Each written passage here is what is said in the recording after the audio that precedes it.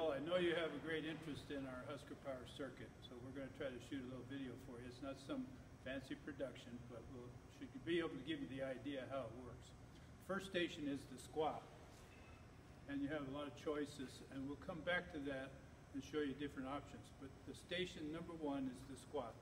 The circuit requires the squat be done first.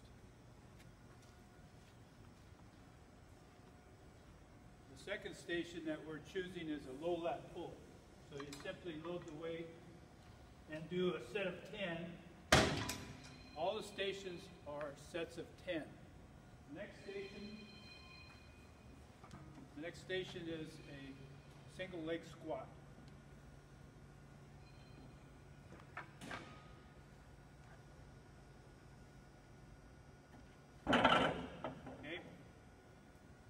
You would only do 5 on the single leg squat with each leg.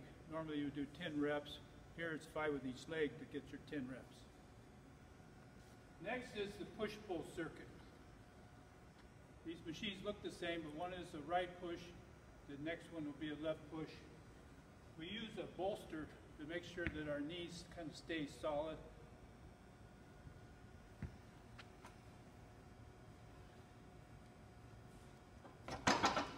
You also see that I'm using a box. We have in this weight room a lot of shorter athletes.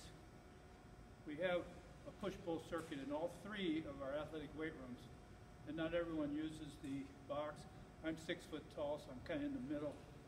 I can either use it or not. Taller athletes don't need it, shorter athletes do. This one looks very similar, but now it's a left push and a right pull.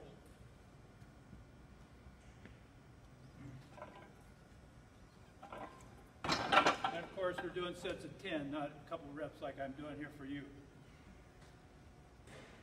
Now we've got another push-pull machine, but this is more of an incline. That was more of a bench press.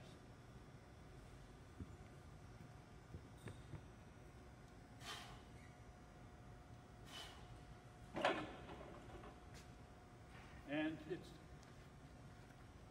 next one.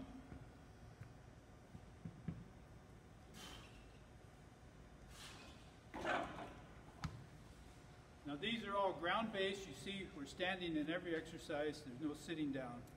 A ground-based circuit. They're done as slow movements as a base program. But I like to add an explosive movement, which isn't really part of the circuit, but I like to add it in there, and that's the jammer. The jammer could be done on its own on explosive day, but today I'm included it in our circuit. And the jammer is made by Hammer Strength, and it's one of the first machines that we helped them create here at Nebraska.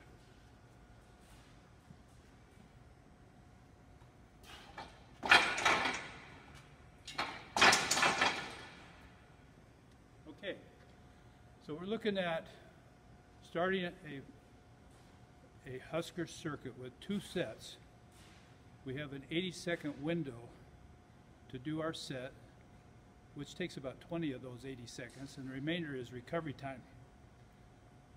After about a week, we would go to 3 sets at each station.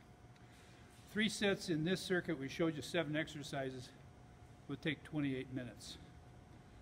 This program might not look like a lot of work, but it will build muscle, and it's magical. I wanted to show you a couple squat options.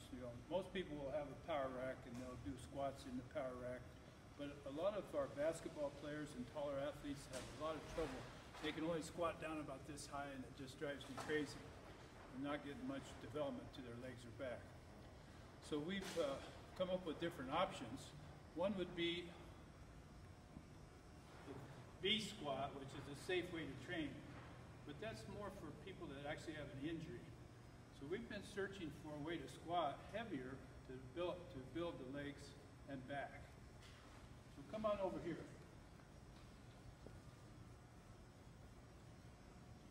With the use of a safety squat bar, we've found that when you can hold on to something, you can actually squat down all the way, and you can engage the muscles that we're trying to attack.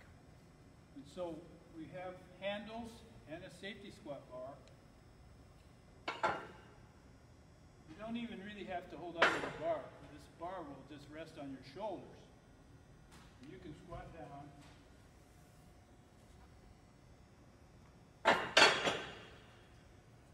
This has been a really tremendous addition to our program, a safe way to train legs heavy.